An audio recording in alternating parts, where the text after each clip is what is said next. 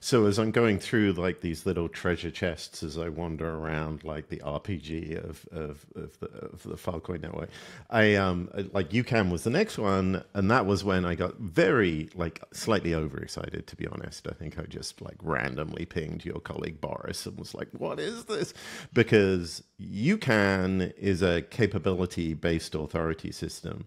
And people who've listened to this podcast before know that I am a member of the capability cult, right? Like it's for me, I mean, not really me, but like, you know, when I was doing my initial research, anybody I met who was smarter than me, much smarter than me, would go, well, the thing we need is a capability-based, you know, authorization system.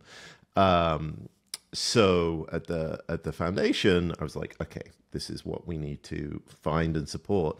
And then the next week, I stumbled on UCAN, which again is like another part of this puzzle.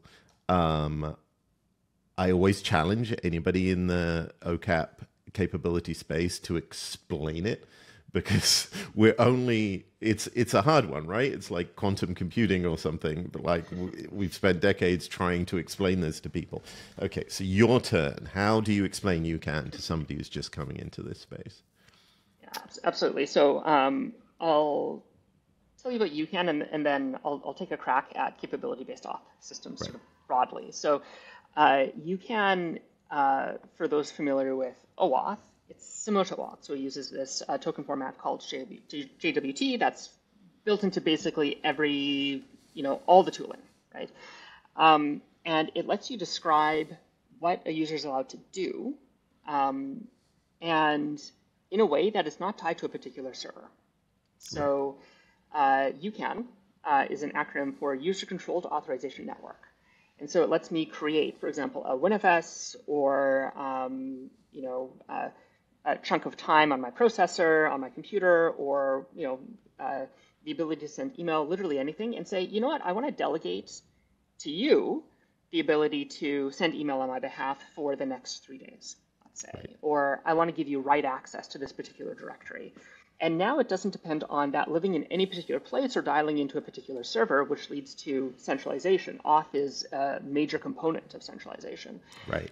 It lets the auth travel around with the data itself and move anywhere. So capability-based systems, most people are familiar with what are called access control lists, ACLs. And essentially it's a list of who's allowed to do what. So the analogy for this is it's like a bouncer at a club, and you go and you're like, hey, I'd like to be let in, and they look at the list and they're like, are you on the cool person list, yes or no? And if you want to update that, you have to go and talk to the bouncer and be like, hey, actually they are allowed in, right? Or no, they're not allowed in anymore, right? And write this down. The capability method is often described as keys or like tickets. So later today, I'm going to go see the Barbie movie, and they don't care to see my ID. They don't care who I am. They care that I have a valid ticket that they can scan and go in. And if I can't make it, I could give the ticket to Boris and he'd go in my stead, right? And that's the direction of the relationship is backwards now, because it's no longer about who you are, it's about what you can do. And the authorization travels around with the holder of that thing. So in UCAN, there's a little bit of extra cryptographic magic that makes this additionally secure, in addition to these, how the authority flows through the system. But the main thing to note is in a capability-based system, like tickets, they can travel around. You can make copies of your ticket. We're stretching the metaphor a little bit, and hand them off to other people, rather than having to go to some central list and update everything in one place. Right. The downside, so there's a couple different ways of doing capability-based systems. They can express everything that ACLs can, plus more. The downside is that you can't necessarily get a complete picture of absolutely everything. You can say like, well, here's who I delegated things to, Right. and I'm allowed to see that part of the system. I can't see the entire world because, maybe somebody's using it offline, maybe... Because it's decentralized, right? It's decentralized, yeah, right. Yeah, exactly. So how'd I do? Was that... That's the best kind of analogy because it actually made me think of a practical occasion where this happened. So, um, I'm always like doing these name dropping things, right? We had a Filecoin event, and it sort of had an after party, and someone messaged going, Jimmy Wales, the founder of Wikipedia, is in town, and we were like, oh shit, we should get him, like, we should like let him go into our party, and we couldn't get to the bouncer to tell them. So it endless complexity, very kind of embarrassing kind of moment of like, is the bouncer going to throw out Jimmy Wales, whatever? And at the same time, like people were getting into the party by kind of just convincing the bouncer that they were the person who they said they were. And I'm sitting there going, God, if only we had like a capability thing, we could have really easily minted Jimmy Wales with like a little QR code or something.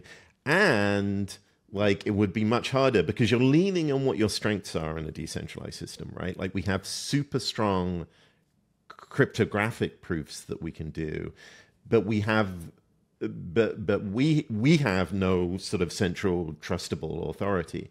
And the argument is that neither does anyone else, right? Like if you go, okay, our trustable authority is that like we're going to keep the list, ultimately means that you're trusting the bouncer, and bouncers are really nice people. I want to be let into clubs in the future.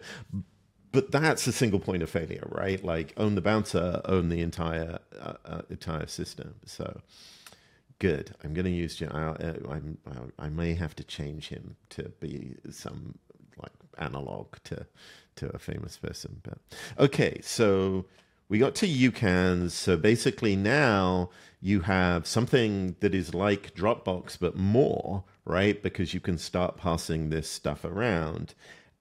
And I just want to spend a little bit of time talking about this because I think it's significant in that like you're not building Dropbox actually, right? These are just kind of demos of a protocol of a standard, right?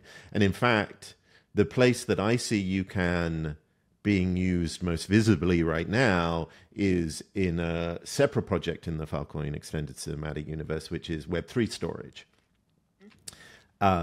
And so they picked it up, and now you can do stuff with Web3 storage, which is basically kind of like a thing that lets you upload data to Filecoin and then share it over IPFS. People use it for NFTs and this kind of thing.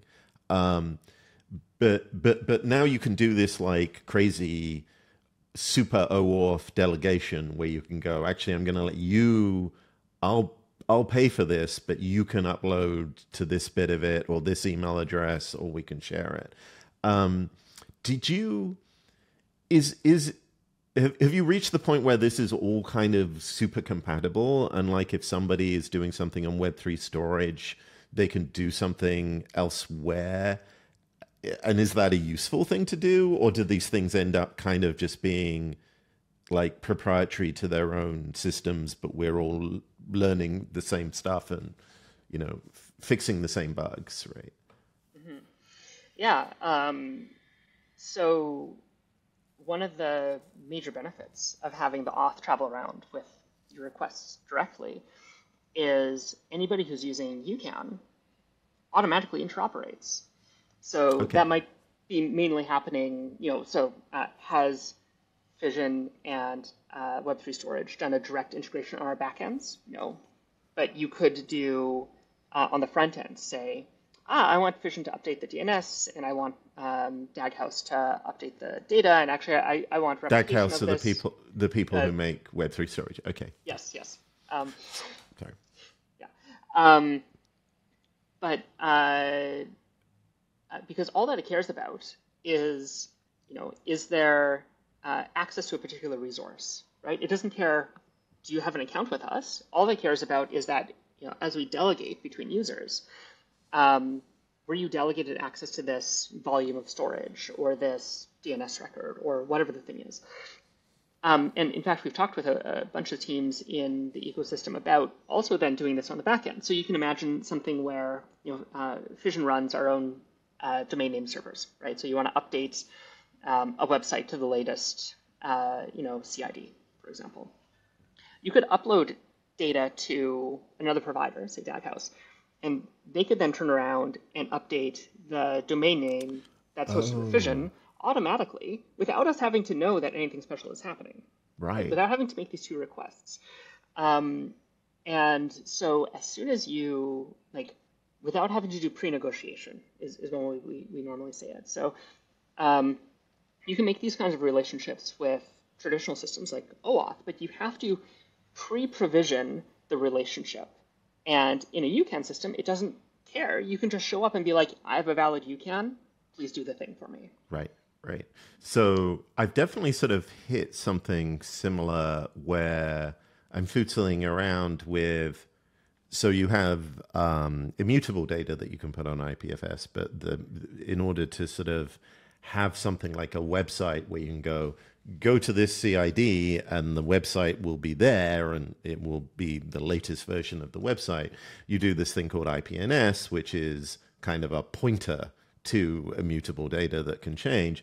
And I'm always like, okay, so I have a private key that lets me update that pointer. I don't want to be the person I kind of want to keep the key because that's the key to everything, owning the domain name. But I want other people to I don't want to bother doing this locally.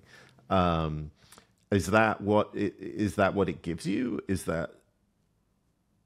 Yeah. So IPNS, I'll sort of pull it apart into two halves. There's sort of what I would call true IPNS that's built into clients like Kubo, where you can publish records over time and it's just associated with your public key and you know that the updates are correct because you can sign them. The other side is actually technically DNS link, but people often conflate the two because it's this, mutable pointer idea to say I'm going to, CIDs are immutable. You can't change them, but we can update this pointer over time. Right. And so that's putting a record in DNS. And so then if you have this in the correct record and you go to, example.com, it'll serve the website that sits behind that CID. DNS link, you need to basically run a server that manages those DNS updates, right? A bit of a headache, and or use a managed service. IPNS is nice because the version in Kubo is nice because you can do this yourself, but it's just one key. So there's been a number of proposals to add UCAN to IPNS to basically say I delegate you the right to update stuff in my namespace. Right. So in fact, the Web3 storage folks have a sort of a shim proposal where you could basically wrap a service around a Kubo node that knows, I can check the UCAN chain, and then we don't actually have to change anything about IPNS. And then there are more, we'll say, extreme upgrades that actually gossip the UCANs around to the entire network, so that you can make these updates without having to republish all the time and without having to check for the particular signature. As long as you can trace it back to the root of this UCAN chain, you're all good. Something Blaine on the Fission team has been working on specs for, and has a proof of concept in the code that we're in the towering stack of things that we're working on. We really want to get to this one, but something he calls the name system, or an NNS. And it's essentially taking this even further and saying, well, instead of putting it at your public key, which is not friendly, it's not human readable, what if you could root that in your email address or in your website or really anywhere, and then have IPNS running underneath that? So you could say, hey, check out this file. It's at my email address / vacation photos, and actually have that resolve.